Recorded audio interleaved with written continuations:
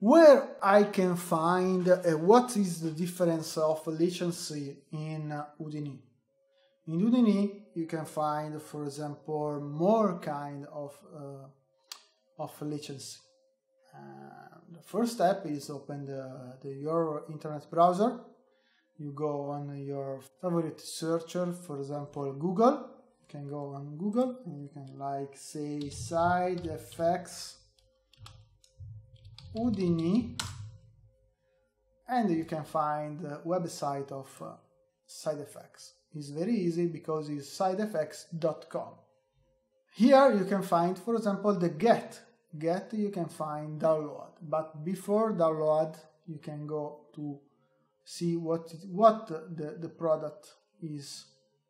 Okay, what is the new in Houdini? Okay, you can see the new, but important is the comparate. I want the comparate table. Okay, we have the two commercial version.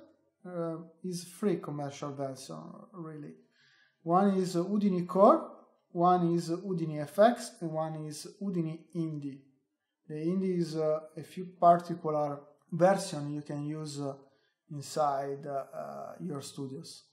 And now we can see some restriction and why. And you can use the learning software. In the learning software you have the educational for the school and the apprentice. Apprentice is free and you can find on when you download. If you go to download, you can need to create the registration.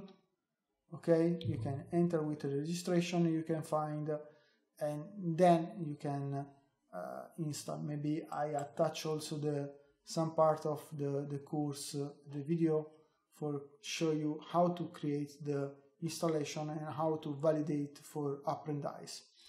The restriction of apprentice is not commercial, so you can't use this for create your works, your pay works, and so you can use only for study. Also you can't, you don't have the render description, you have the watermark, you have, for example, you can use the 3D part plugins from another person, another company, or for example, okay. And you have also the limitation for the render, the area for rendering the sites, the dimension, the resolution of rendering.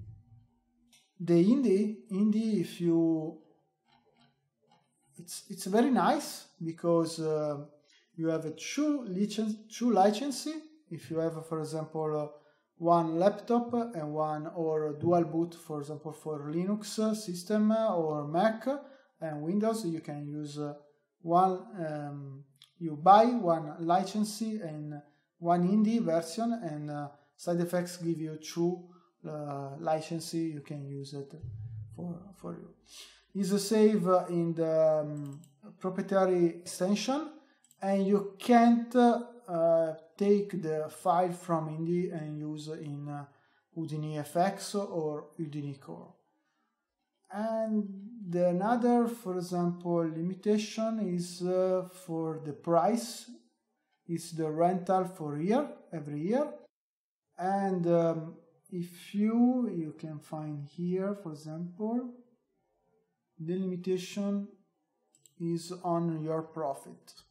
Okay, if you where is said, okay, you don't have the your annual gross is not over 100. It's not 1,000 US dollar. Okay, so this is more important, but you can use. I use the indie and I find very well for my situation. It's okay. But what is the difference, for example, from Houdini FX and Houdini Core? Core is you can create the modeling, terrain, characters, you can create the animation, lighting, rendering, compositing, and some volume. But you can't create, for example, the pyro effects. The pyro effects is the part dedicated for create, for example, smoke, for example, explosion, for example, fire, etc.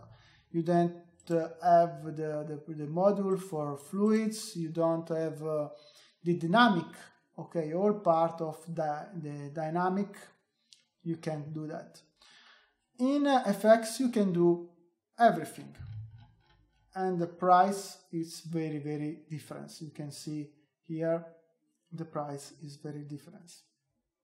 If you want to start it with the hobbies, with the little freelance or little studios, I recommended to use the Houdini Indie, and maybe when you can move it to another kind of license. After the registration, you can go to the get download. You can find the different version for download, for example, Windows, OS X or Linux. There is also another here, the daily builds. Daily builds is every week SideFX is upload a different version where is the fixed some little bug in this version. So you can download, for example, you can see this version or this version or this version. You can download if you want. Also you can see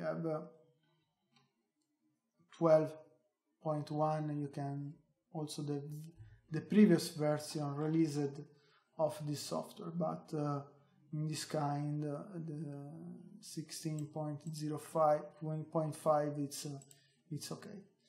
However, when you download it, you can have for example for Windows or for Mac, you have the Excel file.